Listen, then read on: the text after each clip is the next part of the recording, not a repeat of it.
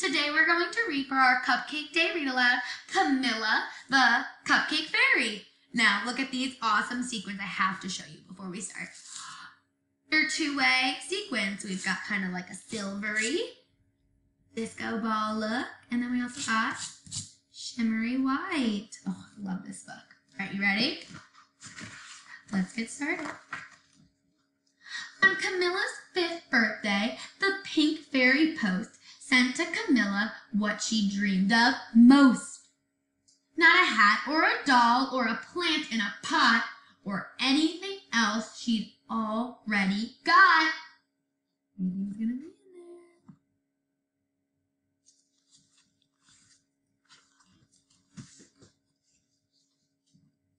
She tore off the paper and giggled with glee. "A wand," cried Camilla, "and meant just for me." It was so very shiny and sparkly and new. Her very first wand, but what would it do? I see her name on her wand. Must be hers. If she waved it carefully and closed her eyes tight, she could wish for a party with dancing all night. Or if she sat nicely, not making a noise, would it make her bed neatly and put away toys?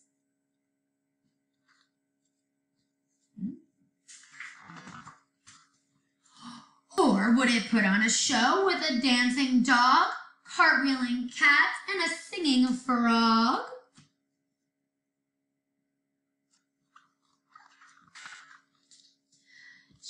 The answer was no.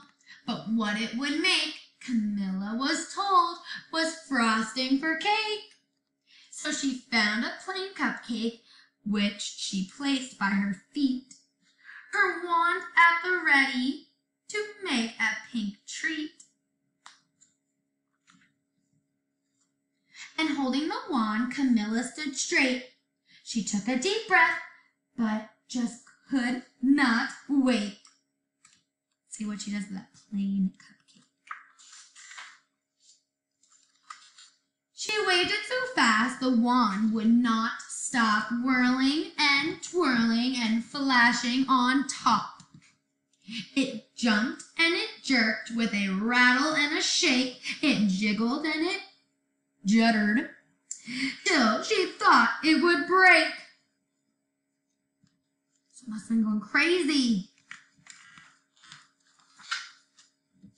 Then with a bang, bright stars filled the air. She looked for sweet frosting, but the cupcake was bare. And there on the top, not making a sound, was a tiny white mouse with eyes bright and round.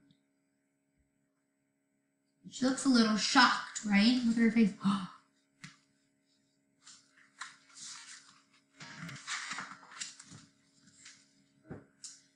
So she started again, this time taking care to wave the wand gently. But look what was there. Covering the cake where the frosting should be, mashed potato was all she could see. Have you ever had a cupcake with mashed potatoes on it? I don't think so.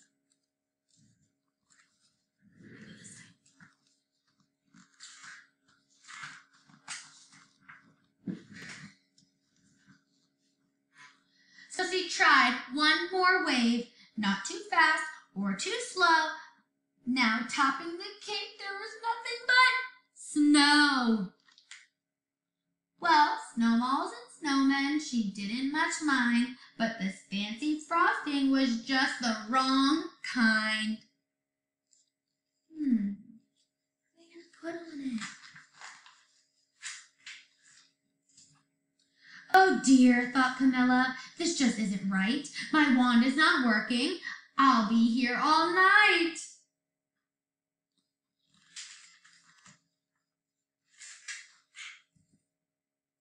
But then, when it seemed she was down on her luck, Miss Sprinkles drove by in her pink fairy truck.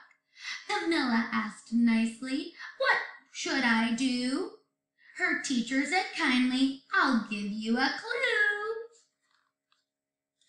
Working alone is never much fun, but with help from your friends, the job is soon done."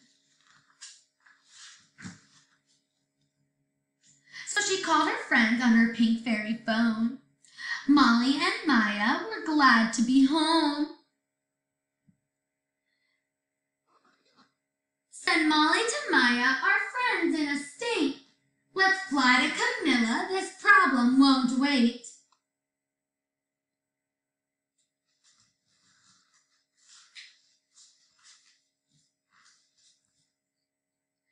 They held the wand steady with eyes closed tight. As they worked hard together, it shone a bright light.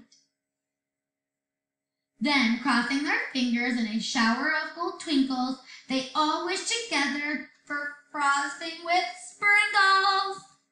Think they're going to get it? I hope so. Let's see. Oh, I see one. All of a sudden, the fairy friends found the tastiest treat just there on the ground. With sparkling sprinkles and frosting so sweet, the best cupcake ever was right at their feet. Look at that cupcake. It's huge.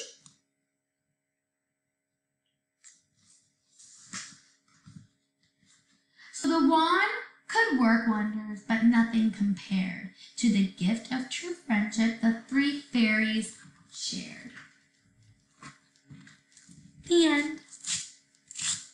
I hope you guys enjoyed the Camilla Cupcake Fairy. It's so true that a magic wand could never give us the friendships that we've earned in class or the friendships that you've made with me. I absolutely could not wish for anything more than for you guys to be a member of my class. And I was very lucky to have all of you. I hope you enjoyed our cupcake book, and I hope you enjoy your cupcake.